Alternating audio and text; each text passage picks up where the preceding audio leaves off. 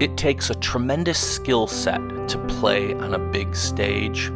It takes all the things that make sports so great. Hard work, perseverance, dedication. It also takes one thing that this slugger had in spades: passion.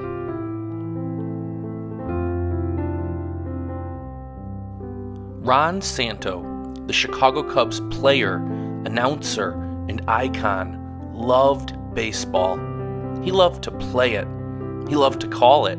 His story, the one on the field, but also off the field, is one of a passionate drive to play at a high level despite a health diagnosis that would have sidelined most people.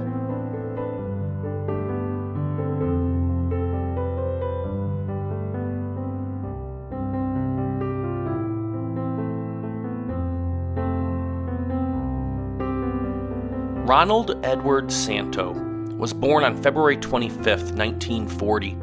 He grew up in Seattle and had summer jobs as a bat boy, groundskeeper, and clubhouse attendant at Six Stadium for the Seattle Rainiers.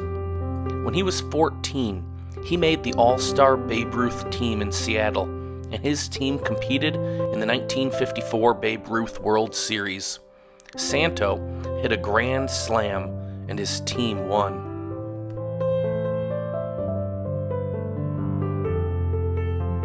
Santo was a talented multi-sport athlete. He made the varsity baseball team at Franklin High School as a freshman, where he played third base until his senior year. When the catcher got injured, he moved into that role because of his strong arm. He received all sorts of accolades, including the Hearst All-Star Award and selection to the National All-Star Team, which played in New York. Scouts were impressed with Santo and pursued him fervently. But his loyalty remained to Dave Kosher, a scout for the Cubs, who he met during his sophomore year. The two became good friends, and Kosher encouraged and supported Santo. Even when other teams offered him more money, he signed with Chicago, believing it was the best fit for him, and the one that gave him the best chance to play in the big leagues.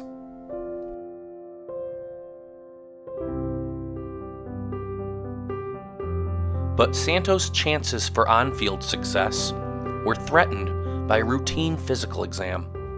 At age 18, Santo was diagnosed with type 1 juvenile diabetes. At the time, the life expectancy of a juvenile diabetic was thought to be 25 years. On the cusp of his MLB dreams coming true, Santo was filled with a sense of urgency. He educated himself about the disease and taught himself how to administer insulin injections. Santo kept it a secret from the public for over a decade.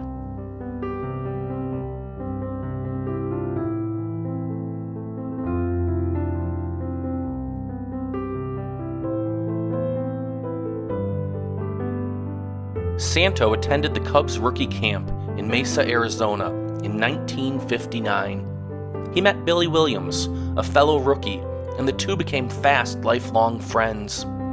During the camp, Ron played catcher for a stint and hit the ball all over the park.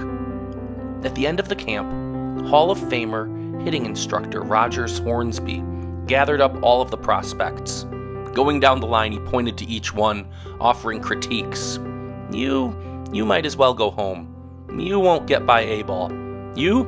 Forget A-ball. You won't get past C-ball. It was brutal. But to Santo, he said, "You can hit in the big leagues right now."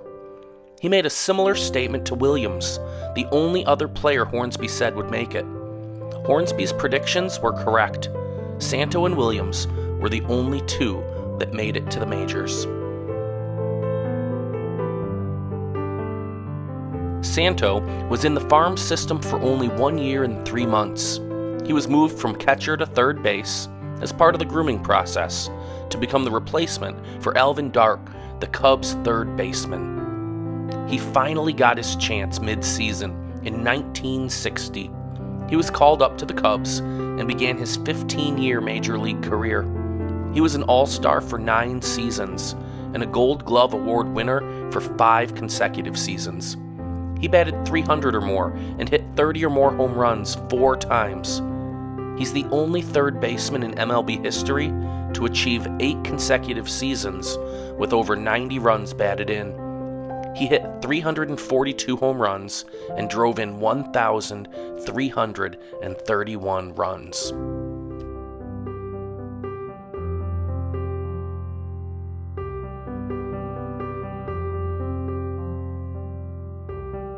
Santo was part of a core group of players who led the Cubs back into contention in the late 1960s. He played alongside Hall of Famers and Cub greats Ernie Banks, Ferguson Jenkins, and Billy Williams.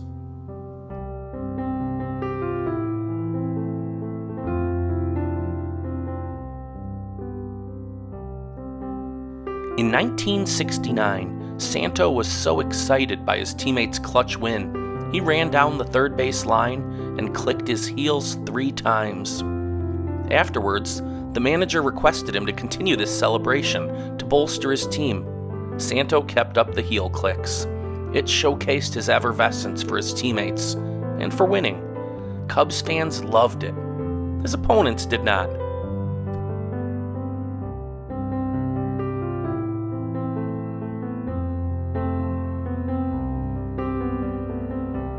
In 1971, Ron Santo shared with the public about his health condition. While some teammates and media knew of his diabetes diagnosis, they respected his wishes to keep it private. Most teammates had no idea. Santo shared, "I was always careful not to give myself a shot of insulin in the locker room in front of anybody. I always did it in private." He gauged his blood sugar levels based on his mood. If he believed his sugar to be low, he snacked on a candy bar. Santo said that the diabetes drove him on the field. "It was one reason I played so hard. I kept thinking my career could end any day. I never really wanted out of the lineup. The diabetes thing was hanging over my head."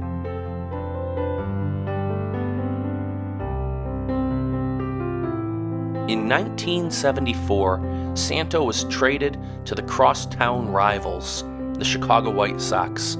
He was their designated hitter, which he despised. He wanted to play the field. At the end of the season, Santo retired.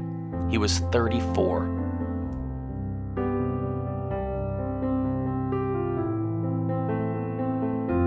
After Santo retired, he worked as a vice president of sales at Torco Oil and enjoyed spending time with his family. But his passion for the game brought him back to it. In 1990, Ron Santo joined the broadcasting booth with Pat Hughes for the WGN radio broadcast of Cubs games. Their show, named The Pat and Ron Show, delighted fans with Santo's unabashed enthusiasm, emitting cheers and groans during the game.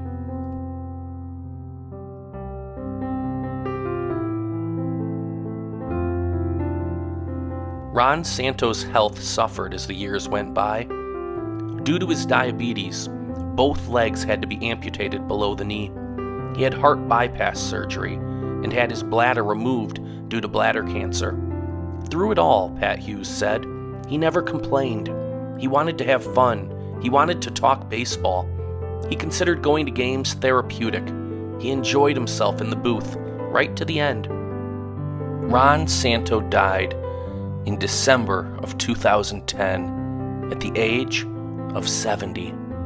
Pat Hughes said he absolutely loved the Cubs. The Cubs have lost their biggest fan. Cubs chairman Tom Ricketts described Santo as the heart and soul of Cubs fans. "We knew him for his passion, his loyalty, his great personal courage, and his tremendous sense of humor. His ashes were scattered across Wrigley Field."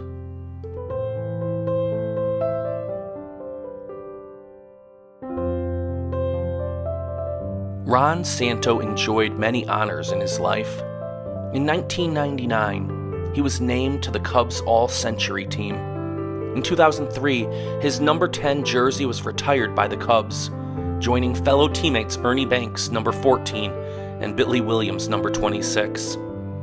In 2004, he was honored by the state of Washington and inducted into the Washington High School Hall of Fame. Not only did Ron Santo play passionately and successfully, on the big stage, but he used the big stage to do big things.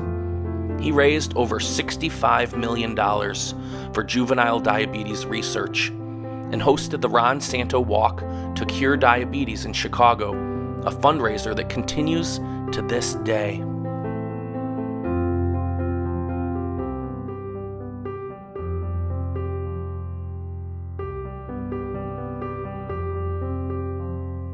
Much to the dismay of Cubs fans, Ron Santo did not live to see his induction into the Baseball Hall of Fame. This honor didn't come around until 2012. To honor him, after the announcement, the Cubs squad began their game that day with a heel click.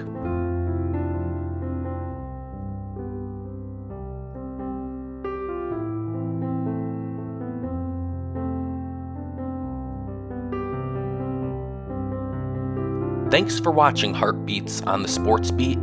If you enjoyed this video, please click to subscribe to our channel and hit that thumbs up button. Be sure to tap the notification bell so you'll be one of the first to know when we post our next inspiring sports story.